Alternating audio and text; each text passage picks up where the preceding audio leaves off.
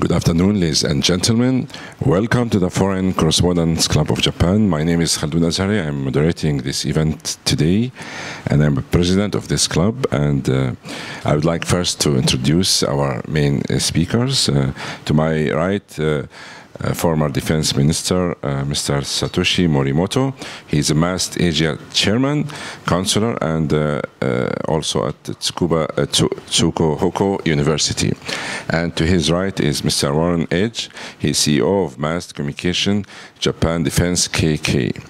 And today's event is about geopolitical and military operational challenges facing Japan and its allies, MAST Asia 2017. And we will hear a lot about this event. And after today's press conference that will end at 4 o'clock sharp, we will have some gathering. You are all invited, and we will have some refreshments for about 1 hour. So please stay, and you can talk to our guest speaker with getting more details. And the event today will be about 20 minutes presentations, and then that will be followed by questions and answers. I think Mr. Warren will start the talk today. Without further ado, ladies and gentlemen, please welcome our guest speakers today. Thank you. Thank you. Thank you very much for taking time out of your busy schedules to be here. I would just like to discuss in broad terms the framework of MAST this year. This is the second biennial MAST, which is Maritime Air Systems and Technologies Conference and Exhibition. The last time we were in Yokohama was with the backdrop of the three principles policies, and since then, obviously, the agency ATLA has been formed, so very timely again for us to come back. You will all receive a press pack, so I hope you've handed in your business cards.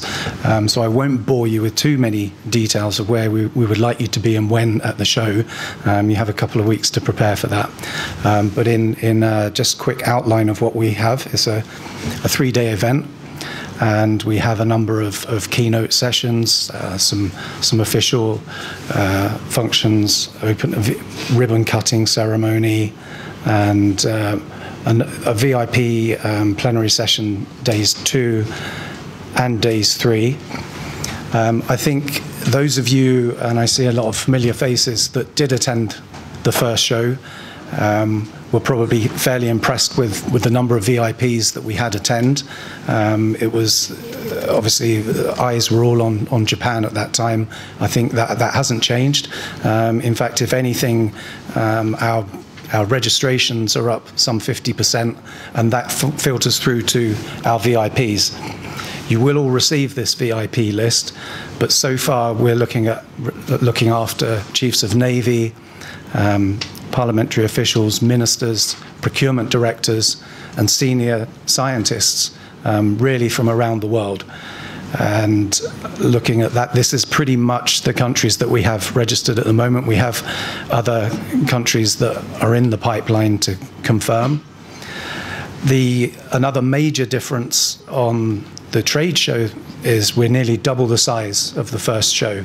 And those of you that remember the first event, you'll see a number of country pavilions.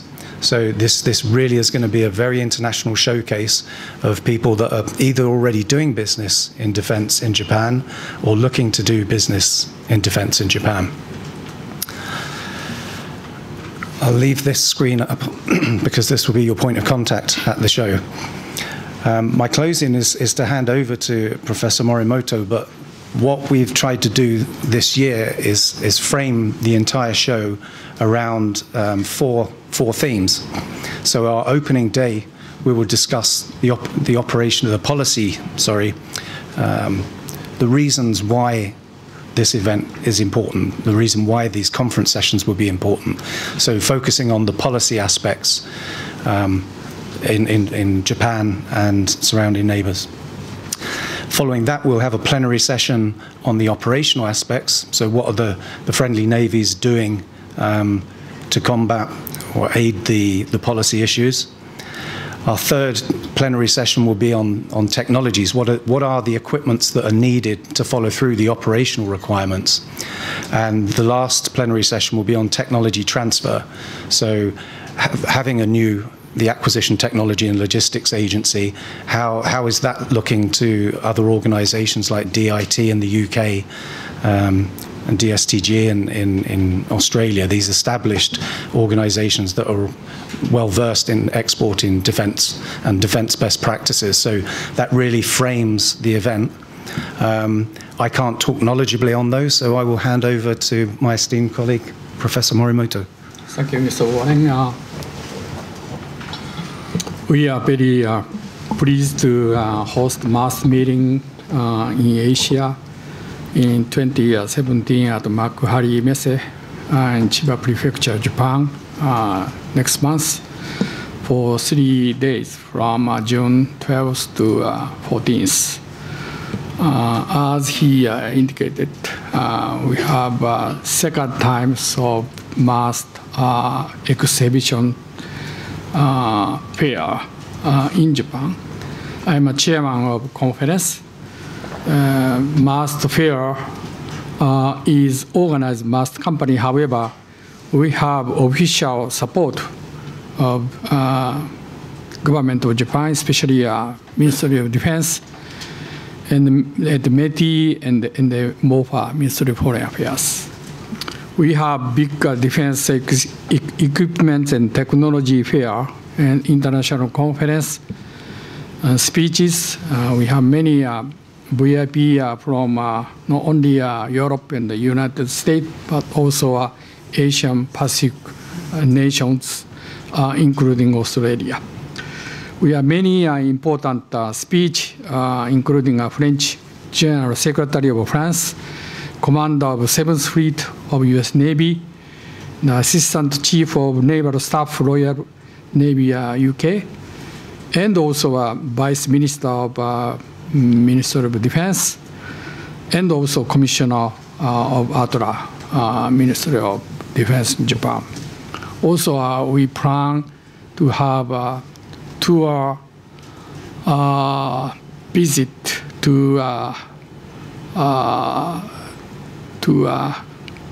U.S. Navy in Japan, Zainichi Begun, and also the headquarters of Self-Defense Maritime Forces in Yokosuka. As you know, we have facing a serious threat of North Korea's nuclear missile development, also serious concerns of South China Sea and East China Sea issues. Because maritime security is a most serious security issues in the regions. But MAST conference and the fair is a good opportunity to display and demonstrate the defense equipment and technology on the maritime issue. Also a nice chance to exchange a view and the concept of maritime security, especially on cooperation between Europe and Asia, among very distinguished experts and naval officers. I hope most distinguished media people to take a look at this fair and to join to discuss the top with the top defense expert and policymakers in this occasion. As he indicated, we have many programs, but I think if you take a look at whole programs, the last time we have almost more than 3,000 people. We expect more than double of people to join this fair in Chiba Prefecture, Makuhari Messe. We are very pleased to answer the questions as you wish the remaining time. Thank you very much. Okay. Thank you. That was brief. And we'd like to open the floor, Tim, for your questions.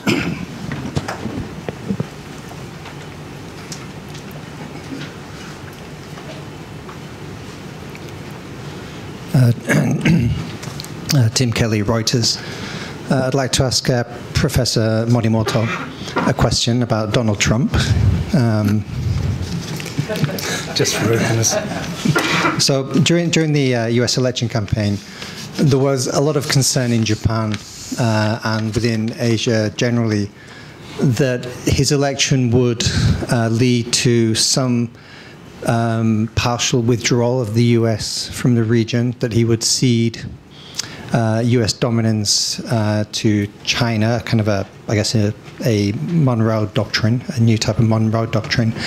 Since his election, Japan seems a lot more reassured that the situation, that the US commitment to Asia is not going to change, and that the US alliance remains as it is.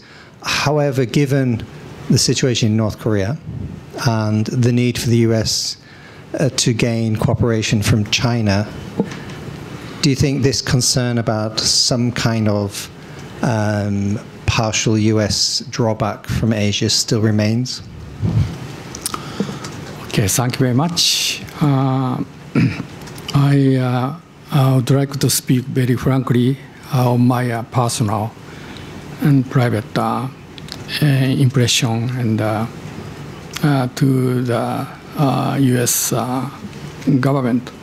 The first, as you know very well, White House has not designated many political appointees, and therefore we have, quite frankly, we have no many counterpart, not only Pentagon but also State Department, to discuss policy matters intensively.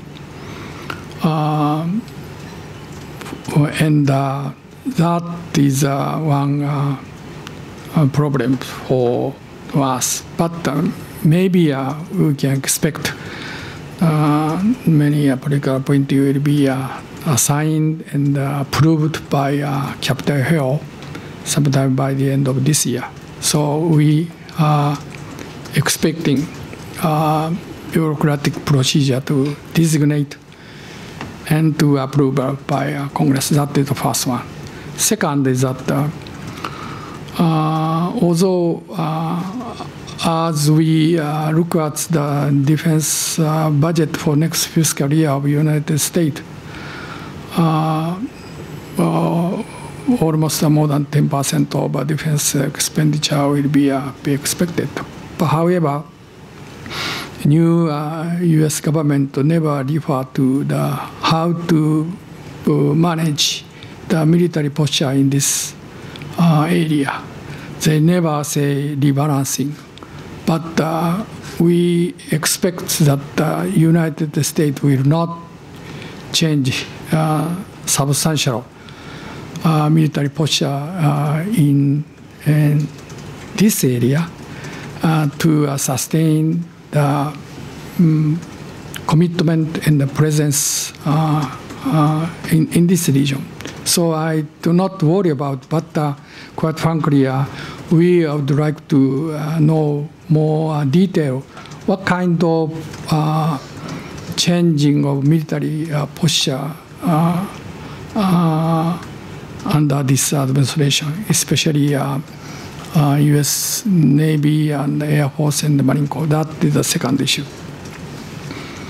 The third issue is that we do not want to United States has very close relationship, especially allied relationship with not only Japan but also South Korea. However, I personally did not follow the NATO summit meeting which was held yesterday. But as Mr. Trump indicated in his campaign that we have to pay fair contribution as U.S. allies. But so far, NATO side, they reaffirmed the political commitment to increase the defense budget more than 2% of GDP. That was made in 2014. But we have no request or requirement to increase our defense contribution, especially defense expenditure, in terms of GNP ratio. But maybe we have any opportunity to discuss in detail what kind of contribution we should to reinforce the U.S.-Japan alliance to sustain the deterrence capability in these regions, jointly associated between both countries.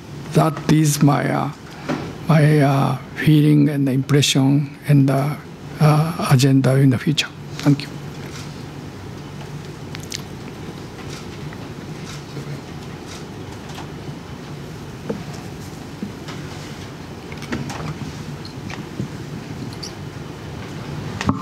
Isabel Reynolds from Bloomberg. I'd like to ask about cooperation on defense equipment. Last time the MAST event was held, obviously there was a lot of excitement about potential sale of submarines to Australia. That didn't work out. Do you have any thoughts on what Japan can learn from that experience and how it should proceed going forward on cooperation with other countries in equipment sales and so on? I think that is one of the key agenda, how we manage transfer of defense equipment and technology, not only some European country and the United States, but also Asian Pacific nations. I do not want to touch upon the key issues which maybe Dr. Watanabe, Commissioner of ATRA, will refer to these issues in his keynote speech or the first session of MAST meeting. But I have just an impression that yes, we have learned a lot on experience to deal with some issues in Australia. In addition to, we have many kind of negotiation, talking with not only France and the UK and the United States, but also some ASEAN country and Middle East country as well. But of course, well, so far we cannot make an announcement what kind of equipment transfer has been successful. But quite frankly, we have many issues going on under the negotiation with another country. We hope that we study the lesson which we got from our negotiation with Australia on some issues.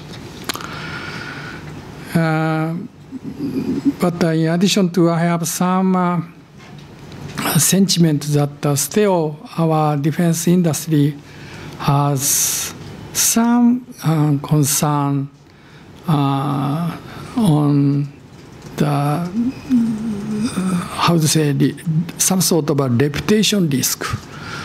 And although government tried to encourage our defense industry, some defense industry are very cautious to transfer the defense equipment to another country. That is, quite frankly, our bureaucratic concerns for not only ATRA, but also some other ministry, including METI or Minister of Foreign Affairs. If I can just add to that, Isabel, I think the opening session will be a good time to raise that question directly to Dr. Watanabe, and apologies to everyone that he's not here today, but he will be a major part of the show. as will Atla. Atla have got a very big presence on the floor plan. And following on from what Mr. Morimoto was just saying, I think there is a definite movement to be more outwardly promoting, which was Atla's intention for the last couple of years. But what you will see by visiting the trade show is all the major defense companies or major companies with defense products will have their own big booths. So whereas the only sole booth we had really from a Japanese company last time was NEC, you will now be able to see a booth with Mitsubishi, Kawasaki, Hitachi, MES. All the major Japanese companies will have their own distinct presence. So obviously I'm, as an organizer, very thrilled about that, but I think that gives you a good opportunity as journalists to go and talk to these companies.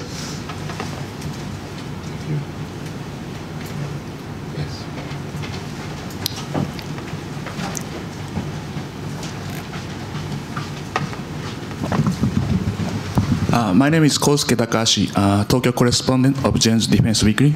I have a question to Professor Morimoto. Do you think the US is really serious about attacking the North Korea as a preemptive attack or a preventive attack? Because if the US is really serious about attacking North Korea, they would immediately issue the non-combat evacuation order, but they haven't done that. So what do you think of this US seriousness about attacking North Korea? That's it. Quite frankly, I don't know.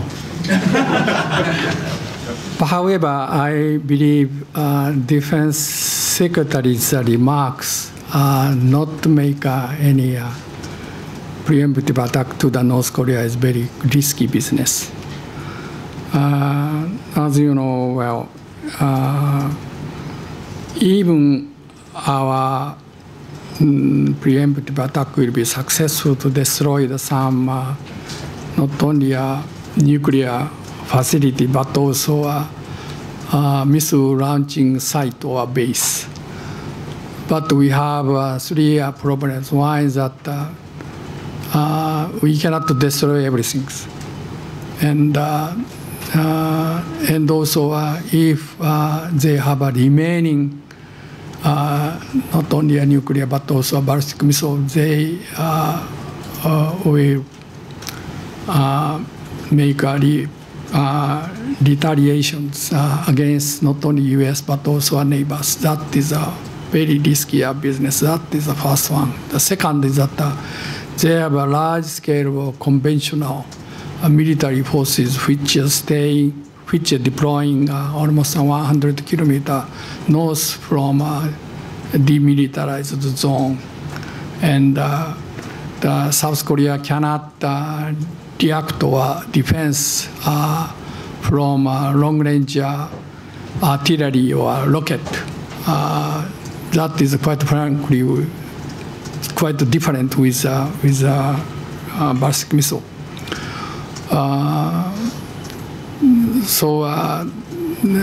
Looking at okay, I don't know how many foreign people are staying in that soil, but at least 200,000 Americans, civilians, including US forces stationing in South Korea. And also we have almost 6,000, not only tourists, but also long-staying Japanese. Including US and Japan, I think several 100,000 foreign people staying in ROK. We cannot warning them because if we North Korea notice and also they may make a preemptive attack against us. So it's very risky business. Of course, evacuation is not so easy business. But third is that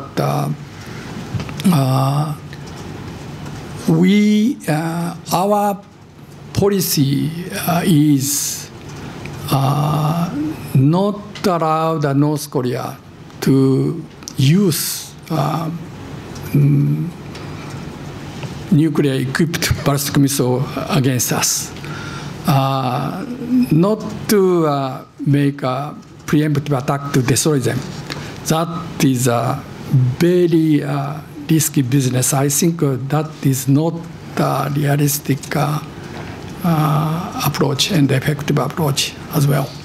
So our basic, not policy, but our basic thinking is to reinforce our deterrence capability. If they launch nuclear-equipped missile against us, we will make a full scale of retaliation against them to destroy their not only political leadership but also their conventional force at a few days. And how to encourage, how to persuade North Korea to understand effective retaliation against them. So, but I do not think they will give up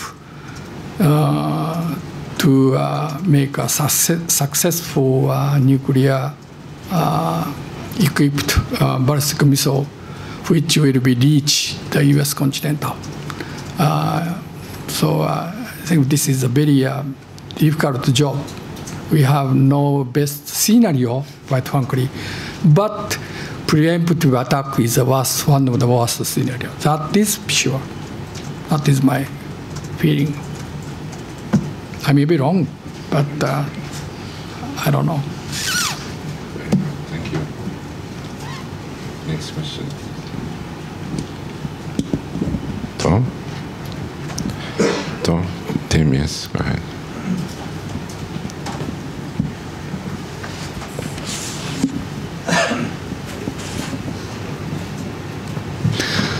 Professor Morimoto, I'd like to ask you about by the strengthening of ballistic missile defense in Japan. So the government is currently looking at Aegis Ashore as one option, or the THAAD system as the other. It appears that Aegis Ashore has won the day. Its flexibility, familiarity, and it seems like a cheaper system than THAAD. And would need fewer sites, which is a big consideration in a heavily populated country like Japan. I'd just like to ask you what camp you're in terms of THAAD or Aegis, or which system do you think is more suitable for Japan? Or could Japan even consider having a mixed system of Aegis and THAAD? Okay, the question is very clear, but the answer is very big. Quite frankly, we have very deep discussion, not only ruling parties, but also bureaucrats. And final decision has not been made yet. We are thinking very seriously. And we have known the many agenda and scenario and options on how to improve missile defense system. So far, we have some sort of simulations based on the scenario, which is the best mix of missile defense system to protect us. As US, as you indicated, the Aegis Ashore is one of the options. As you know very well, we have so far 6 Aegis ships, but they equip Standard Missile 3 Block 1A that will not reach the high altitude incoming ballistic missile. Therefore, we have almost 11 years of joint development project between US and Japan to make improvement of capability of Standard Missile 3 from Block 1A to Block 2A. Maybe we can make a first testing sometime next month. If we will be successful, we intend to equip Block 2A to additional for destroyer. So so far we have 4 and additional for total 8 is this ship will be deployed. Of course, well, the United States Navy will deployed already 8 ships to the U.S. Navy in Japan.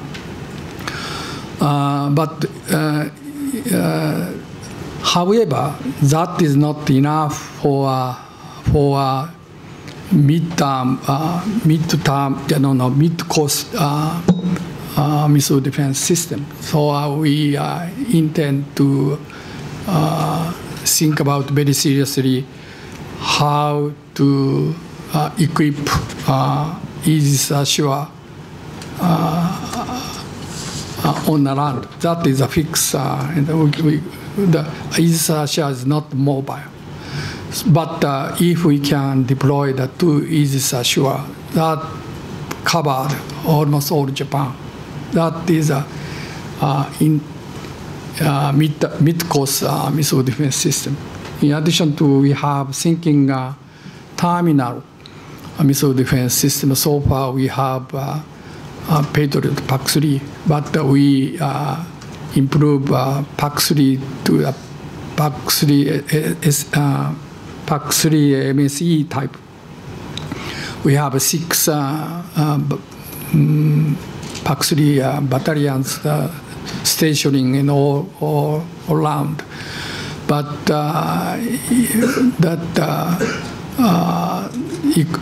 procurement of THAAD missile is very effective. But the problem is that the cost and criteria is cost performance, cost effectiveness, and also where we can deploy the THAAD missile and also TPY radar. We have not many self-defense Air Force base. So we are thinking, なんていうかな、日本で立地条件ってなんていうんですか、英語で。立地条件。ロケーション？いや、ロケーション。Yes. Political aspect of location. But THAAD is one of the options. So if we can procure the THAAD, but how many we should deploy the THAAD in order to reinforce missile defense capability? That is the key issue. We have no idea. But 6 is too much. But some people say 2 is a small. 2 is a little. But some people say no, the maximum is 9. But 9 is I think too much. But 6 is also almost 1 trillion yen. It's too expensive. How to persuade ordinary people to understand and support missile defense system procurement or not? That is a key issue, not only for defense budget for next fiscal year, but also new midterm defense program, which will be beginning next year.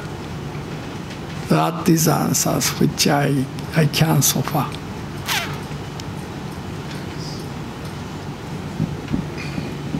Next question. Yes, Isabel.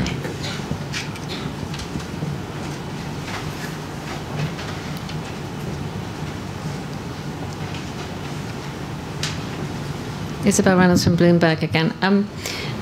When it comes to missile defense, some people in the LDP think it's more effective to counterattack, as it were. What's your view on whether it would be more cost-effective for Japan to have Tomahawk missiles instead of another layer of missile defense? It's a quite a different context of a MAST meeting, but You're doing great. May I? Yes. Okay. Yes, I know. Onodera Sensei chair the study group of LDP to submit the final conclusion to the Prime Minister's office a month ago, indicating that we have to improve missile defense system. Also, second is the counterattack capability. We never say counterattack capability. We are 敵基地攻撃能力かな。I don't like this name, but if we can say the counterattack capability.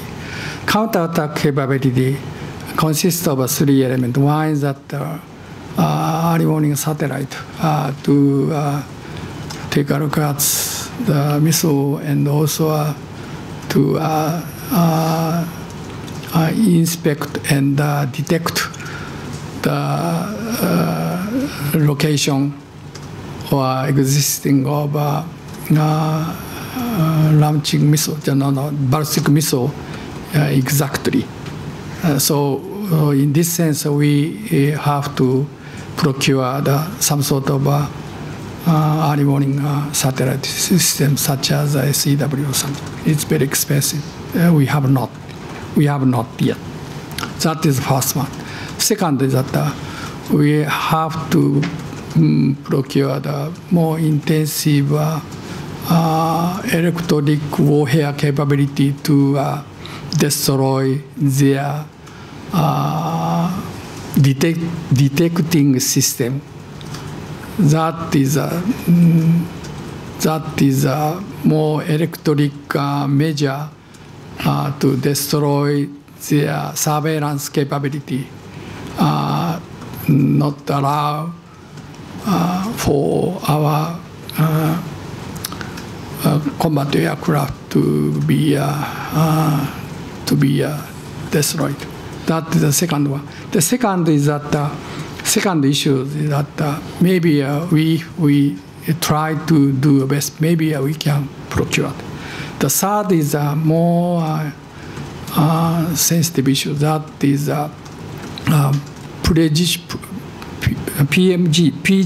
PGM measures, including cruising missile or long-range standoff air-to-surface missile to destroy the target perfectly. We have not such kind of defense system yet.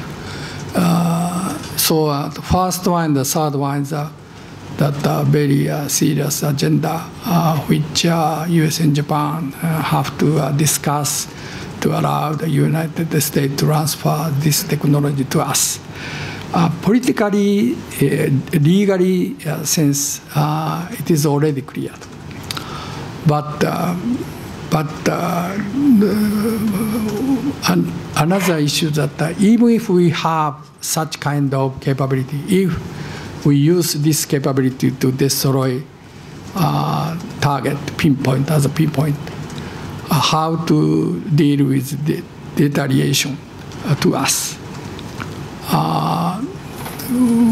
Unless we have a comprehensive defense system, this is very risky business to use counter-attack capability to destroy the North Korea's missile site or nuclear facility. So, yes, we have to procure such a capability, but we have to use this capability very carefully. We cannot use this capability without any very close coordination with the U.S. forces and South Korean government. Otherwise, we cannot do that. That is my sentiment. Thank you, Professor. Let me ask about MAST. MAST, oh, please. MAST, yes. Mr. Ron, do you have an air show during the event, and are we expect to see some airplanes or helicopters or something? And I have a question to Professor Morimoto. The mode and social mood in Japan is called peace-loving country. So, do you think the public will be happy with this event, or we would expect some opposition that Japan is becoming more military-oriented country? Thank you. Well, very quickly, there is no air show, although MAST is maritime, and air is pretty much maritime defense, whether that be from undersea, surface, air, or space. So you will see displays of aerospace technologies, but there is no air show. I think maybe you can notice that many ordinary people are coming to take a look at this defense equipment fair. I think mainly because our people and society strongly wish to improve our defense industry capability or technology to transfer more defensive equipment, not only Asian country but also some European country as well. We do not want this equipment to be used for war fighting. But however, our defense equipment is exclusively a defense nature of equipment. The technology is very high quality. Therefore, I don't think ordinary people has strong raised sentiment against this defense equipment technology fair. Tom?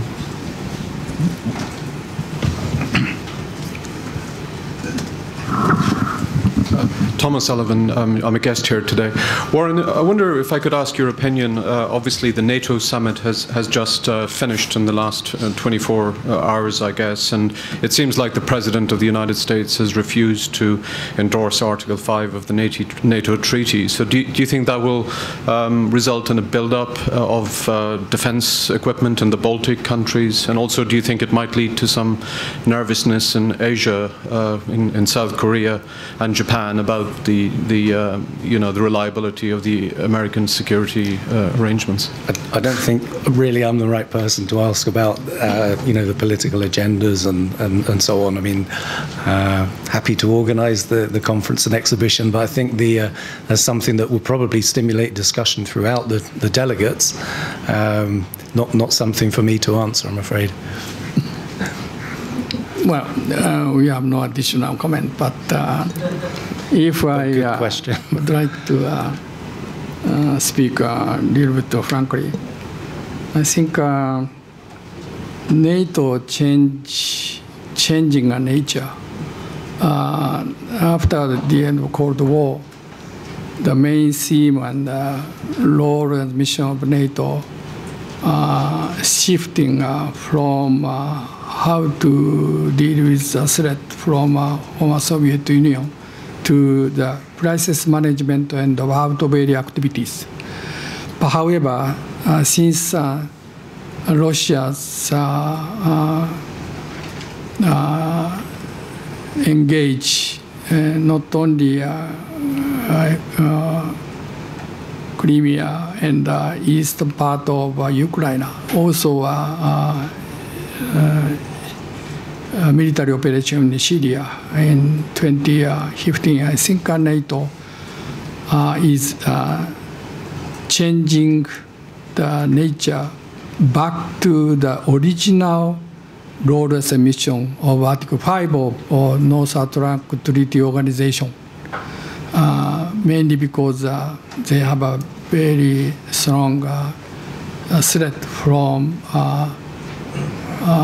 east of Russia, and from south they have immigration and refugees, and also terrorism of IS. But therefore, I think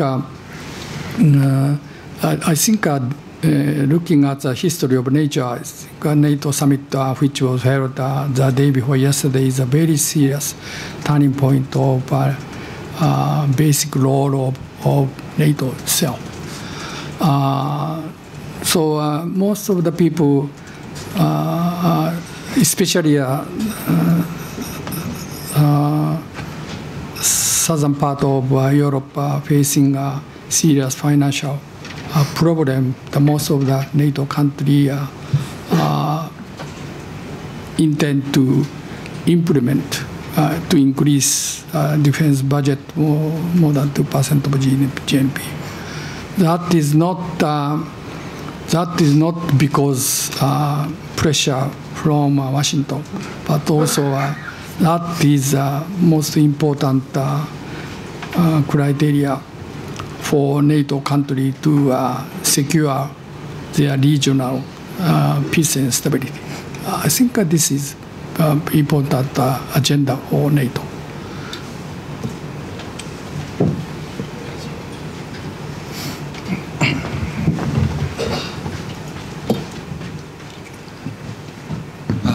James Defense, Takashi desu.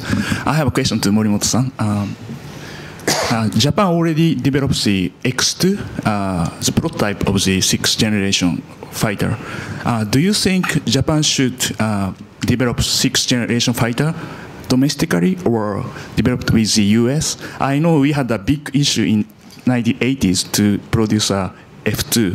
What do you think as of today about X2?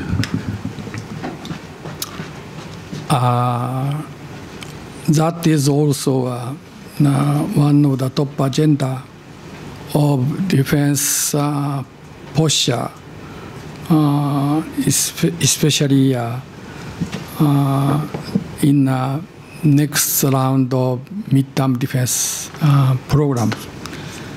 Of course, we have not decided yet. Still, we have long-standing discussion among ministries and bureaucrats and defense industry and the policymakers. But it's very difficult problem. We have many criteria. One is that cost. The second is that whether we should produce some new equipment by ourselves. Otherwise, we have to explore some opportunity or chance to joint development and production with another country such as US or UK. And lastly, what kind of fighter weapon concept follow up or next round of 5 or 6 generation combat aircraft. So far, even the United States has no concrete concept of 6th generation combat aircraft. Of course, there are some idea that is some mixture of unmanned and manned combat aircraft to mix to fight under the central network warfare concept. But so far, even the United States has no concept of next generation of combat aircraft following F-22 and F-35. And we have a lot of, quite frankly, discussion among specialists and the defense industry. But, well, as you know, we have to explore the chance to find out the next fighter weapon system after the F2 will be retired. That is a most serious agenda. then we have how to deal with F-15 and whether we should procure the additional 35 or not, and also we have to explore some chance to develop a new fighter weapon system to replace next 5 generation of combat aircraft or not. So we have many agenda and criteria. We have no conclusion yet.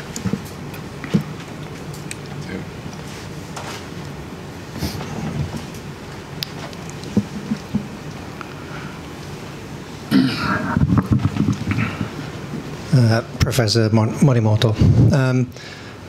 On Monday, the Joint Chief of Staff's Admiral Kawana was sitting in the chair you're sitting in, and in response to a question from Isabel, who's sitting over there, about the Constitution, he made some comments which have caused a bit of a stir. He said he would be grateful if there was a constitutional reform that recognized, gave status to the self-defense forces. I think the word he used in Japanese was arigatai. I'd like to ask you, what do you think about constitutional reform? What you would like to see come from any constitutional reform? And do you think a goal of achieving this by 2020 is realistic?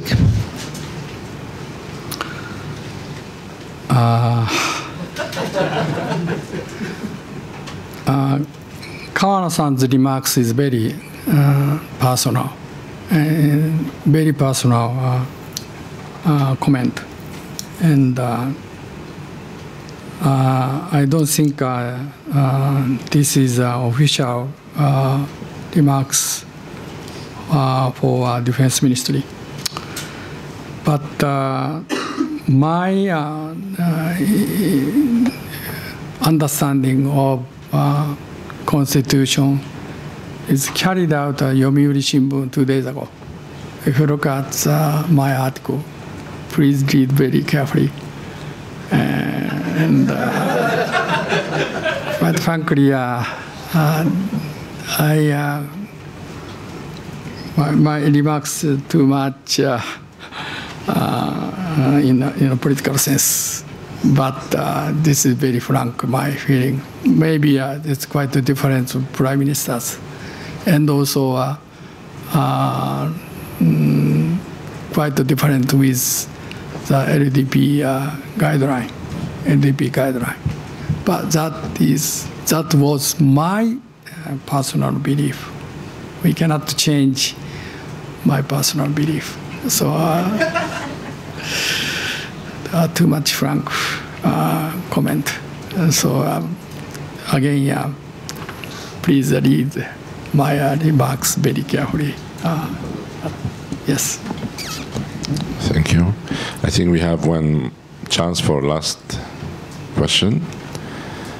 And okay, then let me take advantage of the time. I would ask Mr. Warren Edge, what is the very specific characteristic of this MAST show this time compared to all other, military equipment fairs in the world? What is the specialty about Japanese event? And we know Japan is a top technology country. So, shall we expect something special this time? Well, we are Japan's only international defense trade show and conference, so that really is a USP. I think we fairly closely mirror the objectives of ATLA, to be honest, in helping Japan explore opportunities elsewhere. We're not a political event, but obviously it's a good framework for discussions on, how best to address issues in South China Sea. And clearly a topic of prominence is missile defense. So we have a lot of experts joining the group. As I said earlier, we have some very high-level VIPs that are able to discuss those matters at a very high level. So you won't see a gathering, such an international gathering of leading operators and technologists, certainly not in Japan. Well, just say that why the MAST meeting will be has been held in Japan. I think this is exclusive maritime issues, and we hope that I would like to explore the maritime cooperation between Europe and the Asian Pacific regions on not only operation, maritime operation, but also some planning and equipment and technology. I think this is a specific nature of MAST conference, which has been held and is going to held in Japan. Thank you very much. Thank you. This wraps up our event. I would like to take this great opportunity to extend one honorary membership to our guest, to this club, Professor Morimoto. Thank you for coming. And Jim, thank you very much. Please come to our club at any time within a year and give us more insights about the future. Ladies and gentlemen, thank you for attending. Please stay around. We have some refreshments and open discussion for about 1 hour. Thanks. Thank you. Thank you.